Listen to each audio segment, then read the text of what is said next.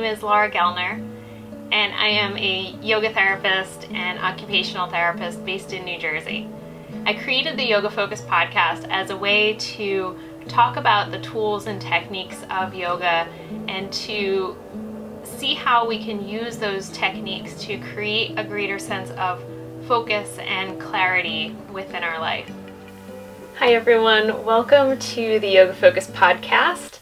Today I'm going to be talking about some of the things that I think it's important for newer yoga teachers to know. When you go through teacher training, you learn a huge amount of information in a short period of time. And it's a lot of new skills, especially if you haven't been a teacher of something else before. Stepping into that role of being in charge and instructing people and guiding them in what they're doing is a really big step for some people, and I think the overwhelming idea out there is being a yoga teacher is so easy. And in certain ways, being a yoga teacher is just a fantastic experience. Obviously, I've been doing it for a long time. I love it, but it's definitely not easy. And you can refer to one of my recent videos about the components of what it takes to be a really great yoga teacher. Not just okay, not just somebody who can throw poses together, but a very skilled, competent yoga teacher pulls in a ton of knowledge and a ton of skills. So as a brand new yoga teacher, that can feel super overwhelming. So this is the information that I think you need to know in order to start moving into that role and building some confidence. The very first thing right after you come out of teacher training is some teachers jump right into teaching and they're fine, and other teachers kind of step back and they're like, no, I don't feel like I know enough. And because the scope of practice is so huge, you can definitely get stuck in that feeling of I don't know enough yet to step into that role of teacher. Yoga Alliance has decided that the 200 hours of training and that mixture of philosophy and practical skills and history is a jumping off point. It's a starting point. You're not going to feel like you know everything and that you are super competent as a teacher. You're a new teacher. So just understand that. And I think starting to teach in some capacity after you finish your original teacher training is very important, because learning from a book is different from actually doing it. You can sit around with your other teachers in training and talk about things and even practice teaching them, but it's so totally different when you get into a room of students and see how those skills actually play out in that capacity. So my advice here is to start teaching in whatever opportunities that you have. It might not necessarily be a studio right off the bat, but if you have friends that want to come over and you can teach them a yoga class, or family members. I know all of my friends and family have been through sessions like that where I worked through poses with them and practiced things and just kind of worked on how things interacted with their body, and that was a great learning experience.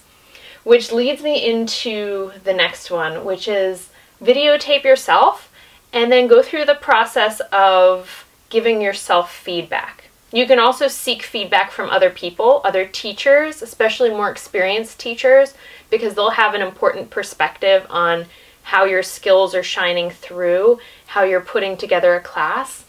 But because nowadays access to video is really quite easy with your phone, or there's a lot of different cameras out there, videotaping yourself and then going back and watching it can be a really uncomfortable experience if you've never done it. It can feel really weird the first time you do that and the first time you listen to yourself talking through a class, but there's so much that can be learned, because sometimes we get to the end of teaching and you kind of forget, like, wait, what did I do? What happened? The video is going to let you sit down when you can completely concentrate and think about, well, how was my languaging? How did I interact with the students?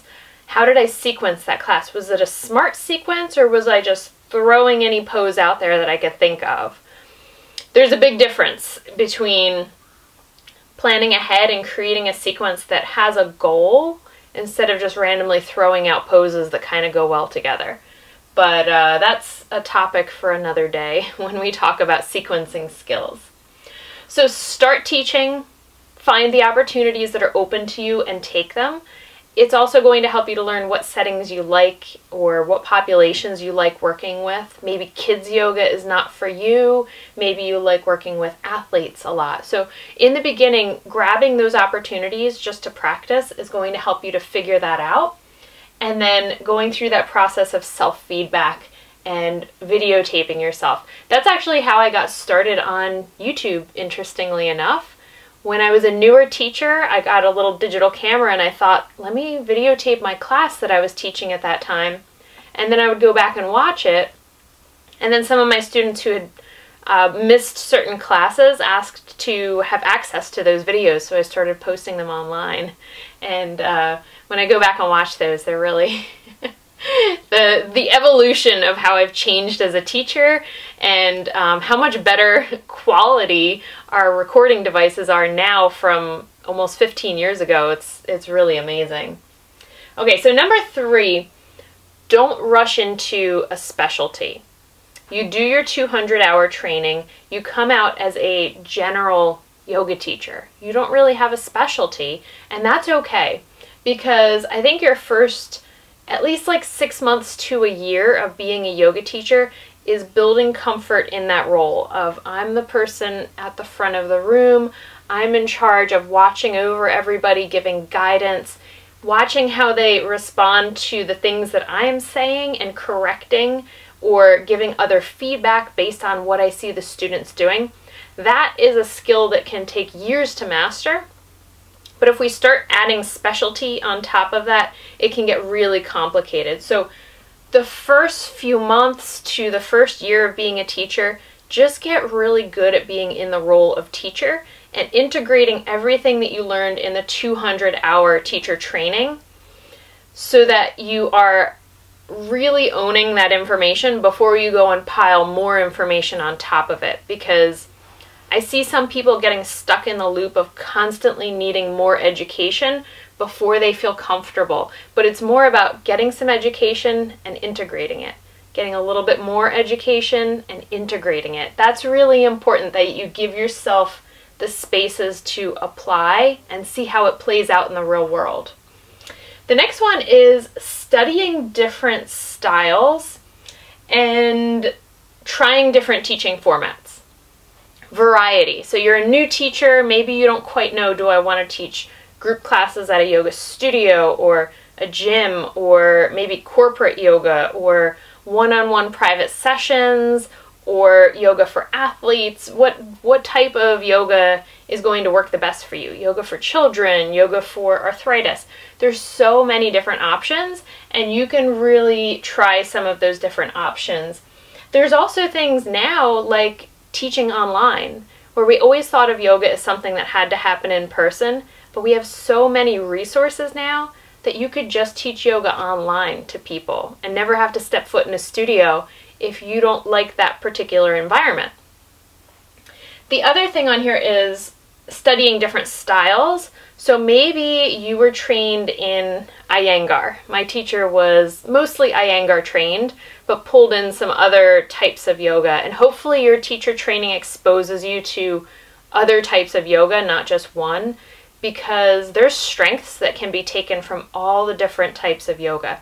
I tend to not encourage people to pick just one form and only study that, like you only practice Iyengar, because there's always going to be things that are missing that other forms of practice can really help to fill in those gaps and create a more holistic practice. So don't be afraid to go take classes with teachers who are trained in a different style than you. It's a great way to learn just different ways of explaining poses, different breath work, see how they run the class and how they interact with the students, see what you like and what you don't like, because you as a teacher can then take the things that you feel like were effective and bring that into your teaching. So very powerful learning tool for new teachers, studying other teacher styles, other forms of yoga. Okay, number 5, find an experienced mentor. The reason for this is because when you finish your 200-hour training, you've had a lot of support all through those 200 hours, a lot of interaction, a lot of other people to bounce ideas off of and get feedback from. And then what I find with new teachers is they graduate and they're so excited to start teaching. And as they do start teaching, a lot of questions come up, a lot of uncertainty comes up. Should I do this or should I do that? Did I do that correctly? I'm not sure how to handle this situation. What should I do? And depending on your location, or if you have a lot of friends who are also yoga teachers, maybe more experienced yoga teachers, you might be able to bounce some ideas off of them. But really, for most teachers, it can be so helpful to have a mentor to talk about that stuff with, to bring your problems and your questions to bring up things that you are uncertain about or not quite as confident about. And a good mentor will help to guide you through that process of really finding your own voice as a yoga teacher, figuring out how you teach your classes authentically. They can also help you to bridge that gap between the classroom information and actually applying it. And that's where I encourage you to find a teacher who is quite experienced. I would say at least 8 to 10 years as a teacher, maybe beyond 10 years, because they've seen a lot of different things. They've probably taught in a large variety of settings, so they're going to be able to guide you in multiple areas. And I think of having a mentor as a yoga teacher as like catapulting you into the future and really speeding up that learning process. It's also kind of like the equivalent of having a personal trainer. If you are somebody who wants to go to the gym and wants to get in shape, but you're kind of like, oh, I'm not going to go today, I'll go tomorrow. If you have an appointment with a personal trainer, you're going to go.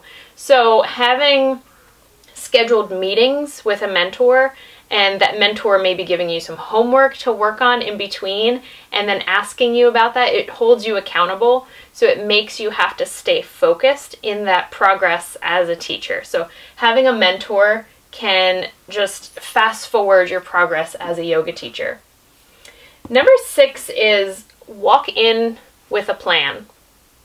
What I find with teachers who walk into the room and just kind of see what happens and I'm just going to organically create a class, more often than not, they will tend to do very similar things all the time. And these are usually the teachers who come to me and say, I kind of feel like I'm in a rut. I'm always teaching the same poses, I'm always explaining things the same way, because that's what automatically comes out of their mind. So my response to that is plan your class ahead. You don't have to stick to the plan. I have always written out my plan before I teach, and sometimes I'll teach like 50% of what I had planned. Sometimes I'll teach 10% of it. Sometimes I'll throw it out the window when I see who's actually in my class. So walk in with a plan that's going to guide the way that you teach, but stay flexible because you're teaching the people who are in front of you. So if you get to the point where you're like, oh, I had hip opening planned, and then somebody is coming back after hip surgery, maybe I'm not going to do some of those really deep hip poses because it's not appropriate for that person. So I'm going to swing it in this other direction. That kind of flexibility takes a lot of practice, and it takes a lot of practice with writing out lesson plans. So one of the projects that I'm working on right now are little online courses that give out sequencing and planning exercises and show you guys how I theme classes, because I am a big advocate of creating some kind of cohesive idea to the practice, not just saying, okay, we're going to move around and do postures and you're going to feel good at the end. Being a teacher to me is about making sure that the students walk out of the room with some sort of knowledge or some sort of understanding about themselves or their body that they didn't have when they first came in, right? That's what we think of as a teacher, somebody who is conveying knowledge and information. And I think yoga kind of got off the rails as a yoga teacher being somebody who can string together poses and have you om at the end and you're done. and it was a nice experience, but you really haven't learned anything. So I want to see the pendulum swing back toward the teaching end. I want yoga teachers to really be able to convey information in small digestible bites, and creating a plan ahead of time is a way to do that. So planning is also a way to kind of train your brain to think about what needs to be in a yoga class so that it's well-rounded, so that it's effective, so that your students leave feeling really good, that you didn't do like 37 different shoulder stretches that overworked one part of the body and neglected the hips, or you did too much forward bending in the spine and not enough twisting and back bending, so you feel really kind of out of whack when you're leaving. Creating a plan, again, is a way to put it down on paper and say, is this balanced? Do I need to add or take away something? How can I make this practice more effective? How can I use smarter sequencing? So a lot of times that has to happen before you teach, not during. All right, next one is don't overwork to make sure that you do not burn out. I know a lot of teachers who reach that point of burnout. And part of this is because it's hard to make a living as a yoga teacher. If you're trying to make your full income as a yoga teacher, I know of teachers who would teach like 15 or so classes a week, and you are running around like a maniac when you're teaching that much. And that leads to teaching the same thing over and over, losing that spark and that passion, and getting to that point of burnout where you just don't enjoy the process anymore, and your teaching becomes very lackluster because of that burnout. And what will happen at that point is people will get out of teaching yoga, and I see that as such a sad thing, because these were people who were really good teachers and had so much to share, but because they overburdened themselves with teaching, they end up leaving because they just don't feel the passion anymore. So be really mindful of how much teaching is sustainable for you and how much education and self-practice and self-care you need to use to balance out that role of being a teacher so that you can continue to teach for many, many years. Because what we really need in the yoga community are teachers with 15, 20, 25, 30 years of experience to convey to their students, not the people who have been teaching for 2 years and they want to share their information. That's fine, we all start somewhere, but we need teachers to stay in that role of being a yoga teacher for the duration, because that's where we get even more value. They have incredible wisdom to pass down to the next generation of teachers, so we need to make sure that you don't burn out so you can become one of those teachers who are incredibly skilled and experienced. Next one is keep up your home practice. Your home practice feeds your teaching. My best classes come out of me right after I have practiced. So if I get to the studio early, if possible, and I move around on the mat, even if it's just like 10 or 15 minutes, to set myself into that role and clear the mental space so that I am able to channel that information more effectively and be really present and interactive with my students, that is the best case scenario. So that practice before you teach, or just in general, making sure you maintain a regular practice.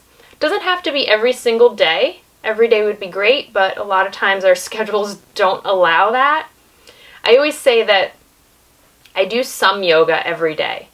I don't necessarily do a formal practice where I would roll out my mat and be on it for an hour, but every single day I do some piece of a yoga practice. Sometimes it's 2 hours because it's Saturday and I just feel like I really need it, and sometimes it's 2 minutes of me stretching and moving and breathing because that's what I can fit in that day. But make sure that your personal practice stays a really solid part of your daily schedule. And if you feel yourself getting burnt out, think back and say, have I been practicing? Have I been practicing enough to really feed my teaching and to keep me in a good space to be an effective teacher? I love getting on my mat, putting a notebook right next to it and just thinking like, okay, what do I want to teach this week? And I start moving around and thinking, and then I'll come up with a sequence and I'm like, oh, I like that. I'll write it down. And then I'll say, okay, well, what can I do after that? And then I'll move around a little bit more and I'll think. And that's the process that we use to create yoga classes that have a lot of thought behind them.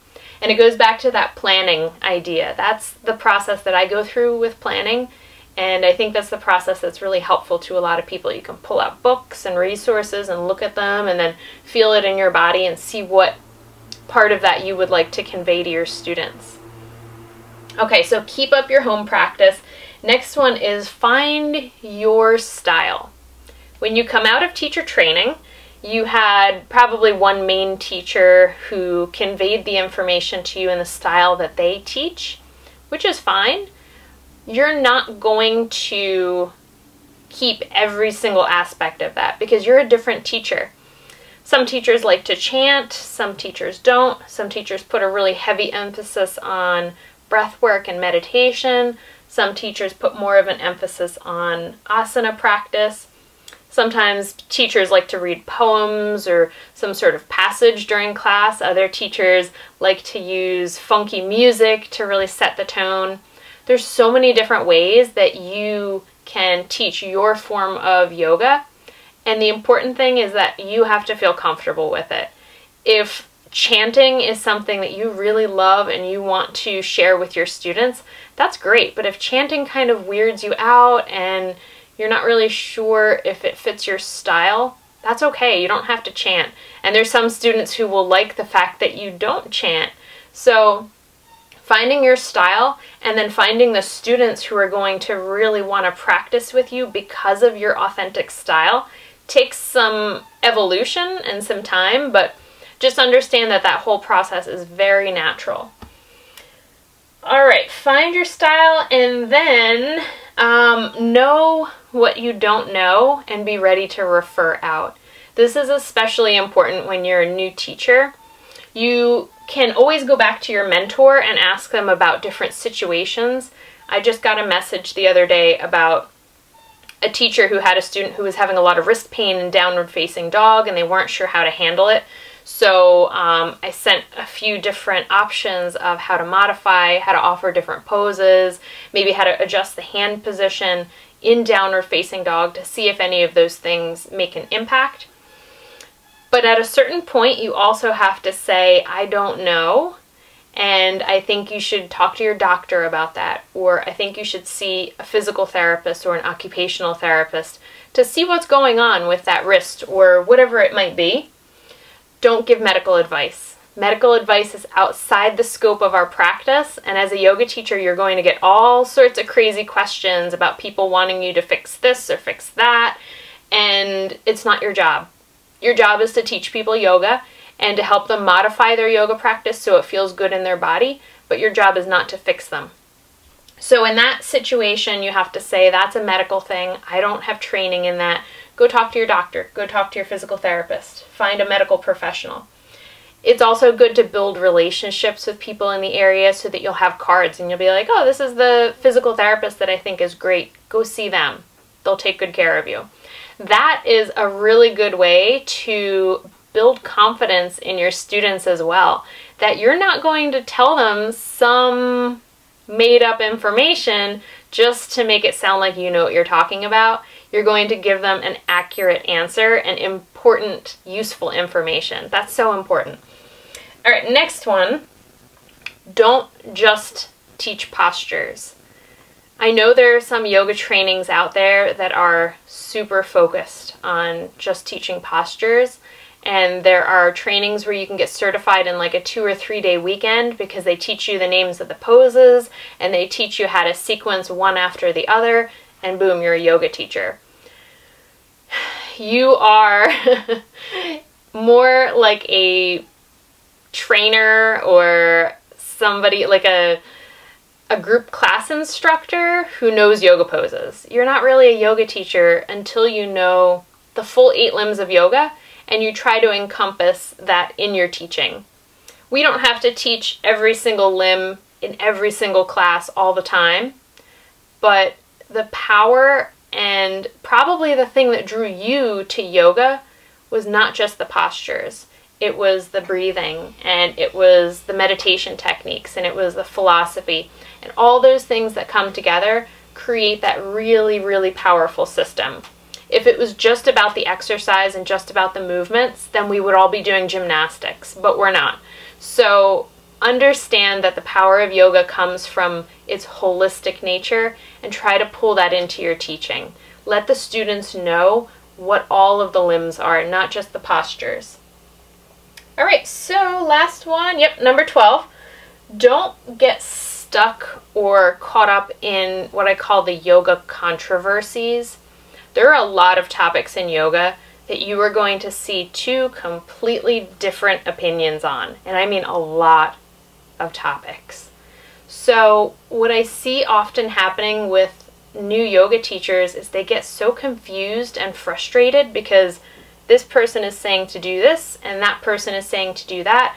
They don't know which is right, and why are they so opposite, and they just kind of throw their hands up and they're like, I don't know what to do.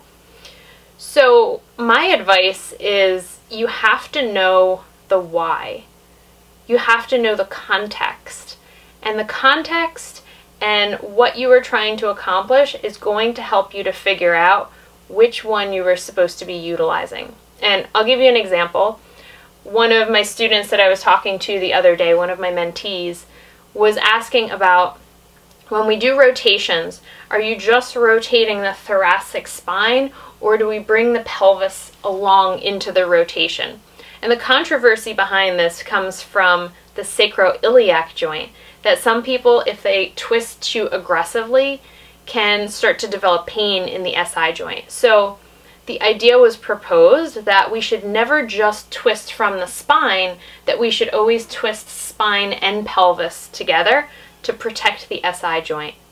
Now, there's a lot that could go into this. I could do an entire episode just talking about the SI joint and how we prepare the body for movement and how important loading is and all sorts of other things. But what you want to know is, does that student have a history of SI joint pain?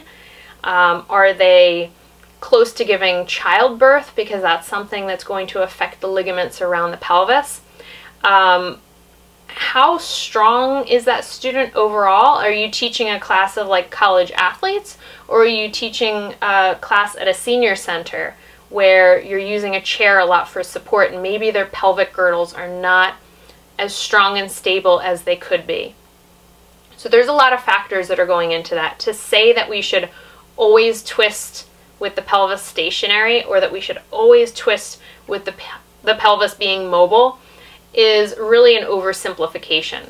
Always come back to the why and the context that you are working on, and be able to work out the details, the information underneath. And a lot of that comes from our understanding of anatomy. So important to have that strong foundation in anatomy. And unfortunately, that's one of the areas that I hear from new students that they feel shaky on, which is also why I tend to focus on teaching anatomy to new yoga teachers, to get that really solid, confident understanding of the body. So don't get caught up in those yoga controversies. Just try to understand the context that you are working in and what is applicable in that context. And that kind of ties into the bonus one over here. I'm going to move my leg. Use good, high-quality education sources, and be very careful of social media.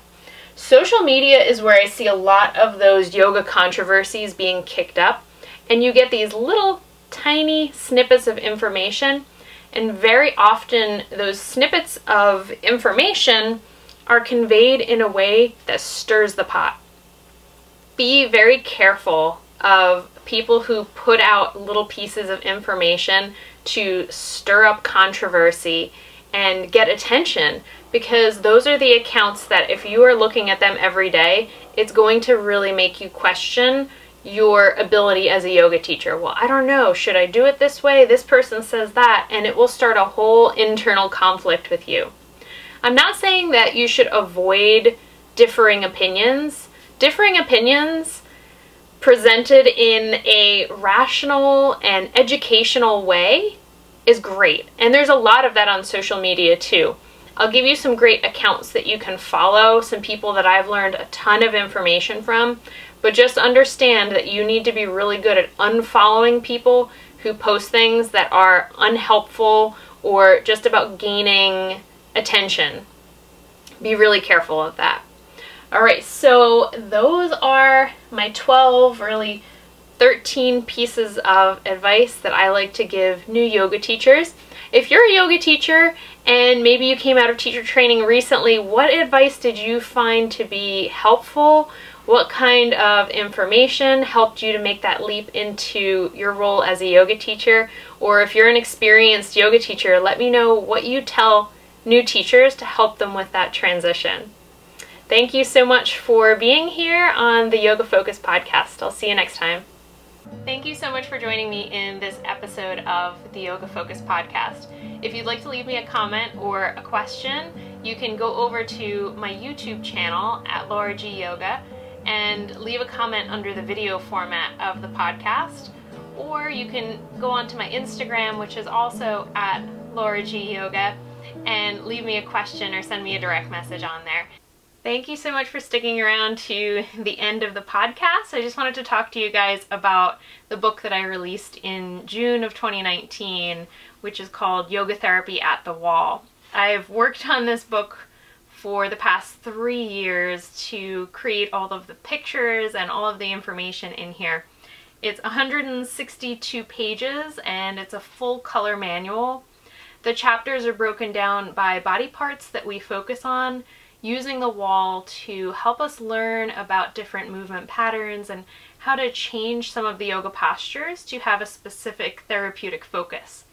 And you can really start to understand when you look at the book why I feel like the wall is the most underutilized prop that we have in yoga. We kind of forget about these things that we have all around us and that we almost always have access to a wall to utilize in the practice. So this manual will give you a ton of ideas to expand and start to utilize the wall as a prop. If you're interested in ordering, you can get the printed version on lulu.com. You can either take the link in the show notes or you can go on Lulu and look up Yoga Therapy at the Wall. There's also a digital download option, but for that you have to go on Etsy. And my Etsy store is Healthy Focus by Laura G, or you can just search Yoga Therapy at the Wall. Thanks. Hope you enjoy it.